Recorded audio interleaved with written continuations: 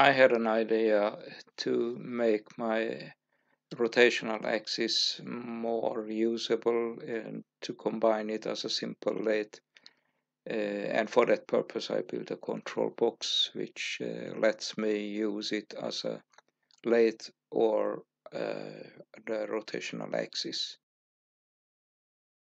In this video I will show the first test I ever made with this design. As you can see, this is a very primitive design built using two 45 by 90 aluminum profiles, so it's really very simple. Of course it will be bigger once it's ready, but right now it can only be tested as a drill, but it will show if the concept is working or the idea is totally crazy. I decided to test it on a steel rod because I figured that if it works on steel, then it works on anything I want to use it on.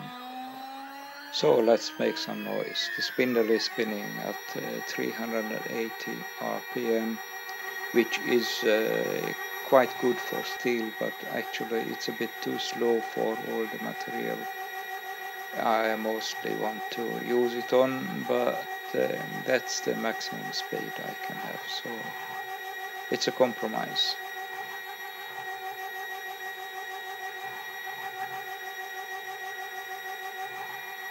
So far so good. The spot drill seems to have no problem at all, but I drive it quite slow because I don't want to stall the stepper immediately. This seems very good. The stepper doesn't seem to have any problem with spinning at 2280 RPM, which is necessary to spin the spindle with 380 RPM. It looks quite good and I like what I see for now anyway.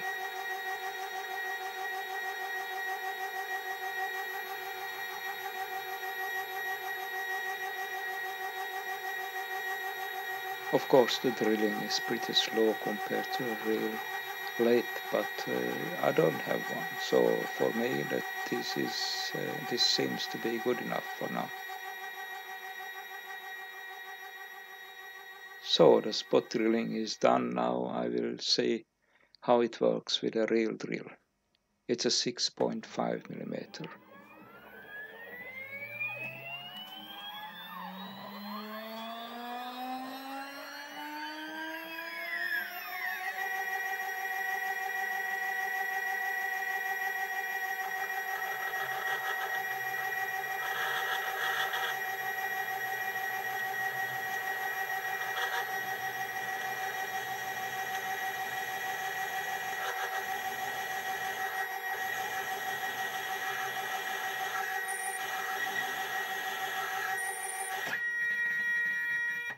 This is what happens when the stepper stalls, and this was caused because I was a little bit too fast with the drill.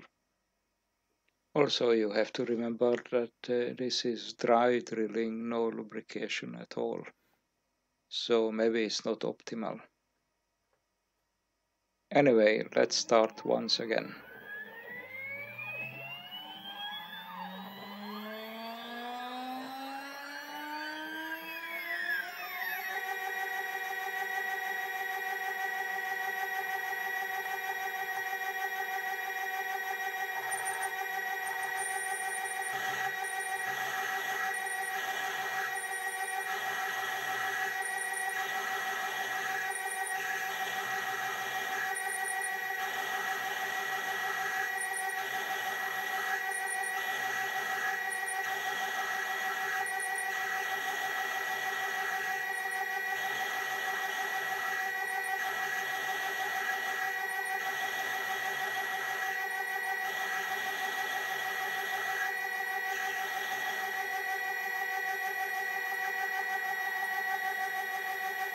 Once the drill drilled through with the full diameter, it feels really very smooth.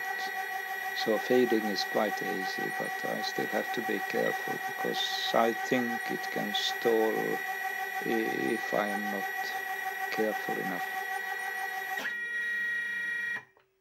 I still have to get used to that noise. It sounds terrible, especially in the room where I am. But it's a learning curve. I have to learn the proper fade rates and fade it accordingly to avoid stalling.